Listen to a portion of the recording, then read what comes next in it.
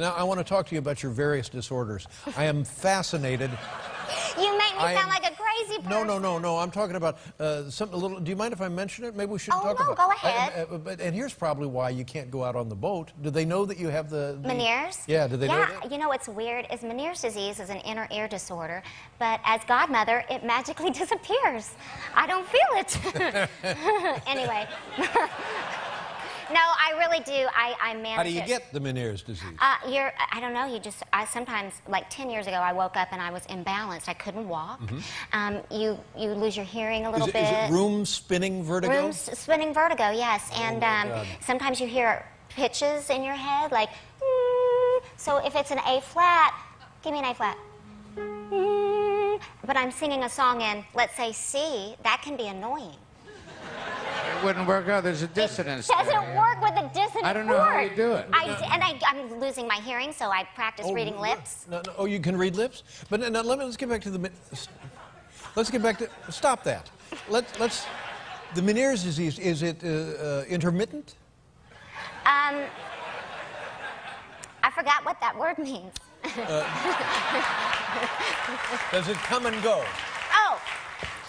It comes and goes, yes, like a lot of my boyfriends, yes. But that's...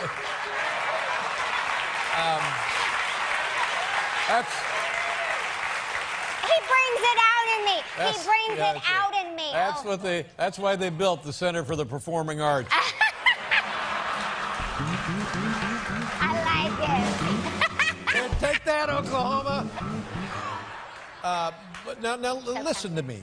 I'm all ears, except just the left one, because I can't hear out of the right one. Is there what brings it on? What triggers the Meniere? You have to watch your salt intake, which I know that you're very healthy, so if you have too much salt, that might affect it can bring it on. I have to lay on an incline, which is not very, it's not good when you have a boyfriend. You have to rise up in your bed, and I also wear a neck brace and a mouthpiece. I'm like, hi, honey. Look, if you're not going to take this seriously... No, I am. Because I'm a hypochondriac. I know. And I have the tinnitus or the tinnitus. You do? Yeah. I have it in both ears, 24/7. I've had it for 30 years at this point. And in studying the tinnitus, I learned about the Meniere's disease, and it happened to a guy... I understand you're reading my lips. It happened, a guy was on a boat, and he got off the boat, and he was still dizzy years and years later. Yeah, and that's what they called it. He was Meniere. So, you're kidding. No. Is that where it was? Okay. And they think that, what's-his-name, Van Gogh, may have had tinnitus, and that's why, whoop. Well, I always wonder why he chopped off his ear. They think maybe he had a combination of the Meniere's and the tinnitus. Well, I'm going to bring it around full circle for you. Okay. Tonight you were talking about the lady that 100 skydived for her birthday. I heard that if you skydive and you have a hearing problem, that you might land and you might be able to hear perfectly. I'm dead serious. I'm thinking about going. Because of the... I don't know. They don't know. Some woman, had a bad neck or something. She got on the ground, fixed it. I think skydiving... I'm serious. Watch 2020. I'm serious. 2020's not on anymore. Okay, watch 60 Minutes. But now, when you go to your examinations, do they tell you the tiny little hair-like things on your inner ear are out of whack, and they just need to realign themselves? Yes. So, give me your fingernail. So, the size of this fingernail is my eustachian tube. Imagine going to the inner ear doctor. See how that camera's on your nail? Like that. Imagine being able to see inside. At my doctor, I can see my inner ear, and one time he goes, "What is that?" I said, "What is that?" He said, "What is it?" I said, "What is it?" And it was a bedazzle from my phone. Don't use bedazzled phone situations. So that caused the whole problem? No, I just had that randomly. But he pulled it out. No, he pulled it out. It can be, what's it called when you pass it on through, what's it called? Hereditary. It can be hereditary. Hereditary. I'm thinking pregnancy. This to me looks like pregnancy, which is hereditary. I was doing out of the vagina. God almighty.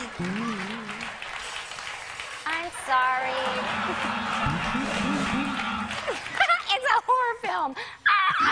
Oh, don't do that I'm either. sorry. God almighty. I'm sorry. Anyway, if you... A PBS concert's going to be something, ain't it? Oklahoma's never seen anything like it. But No. I'm concerned about this because there's somebody else who has, Ryan Adams, has the Meniere's disease. He does? Yep. And I had a long conversation with him about it, and there was none of this. You know what? Harry Connick also has it. Is that right? And you know who else has tinnitus is Barbara Streisand. What? My favorite. Well, there you go. Oh, my God. And she even was considering surgery and maybe had surgery to try and eliminate it, which is a no-go. I was considering it as well. I heard they specialized it over in Germany. Oh, is that a fact? So I was like, I'm going to Germany. But apparently, you can also go deaf. So deaf, sickness, I choose sickness. Trip to Germany? Although I'm very good at signing. Yeah. And the only thing really that I've heard that'll cure it is skydiving. We have to go now. Do we? Yeah, we're believe me, we're man, way please. over. No, I no, know, we're finished. I know. The PBS concert special coming home November 28th, ladies and gentlemen. A lovely way to spend the holiday. Kristin Chenoweth from the CD in stores November 17th. We'll be right back with Jeff Dunham.